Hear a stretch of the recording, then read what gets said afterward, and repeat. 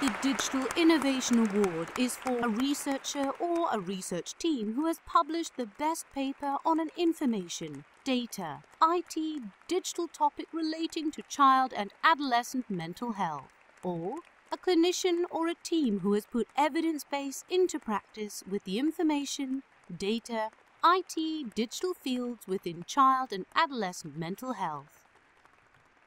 The nominations for the Digital Innovation Award are Chris Hollis, Eleni Mangini, Helen Minnis, Michelle Mulcahy, Asha Patel, and Eva Salakias.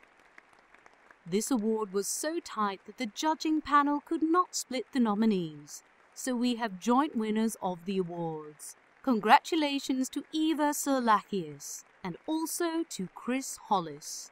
Professor Salakias of the Department of Clinical Neuroscience at Karolinska Institute, Stockholm, Sweden, has led the way internationally in developing and disseminating the use of app-based therapies. Not only has she pioneered the use of technologies to deliver evidence-based treatments for a range of affective disorders and OCD, she has led a team which has effectively proven their clear evidence base. Her work has then been actively translated into public health policy in Sweden. Through her active collaborations, her pioneering work is being delivered internationally.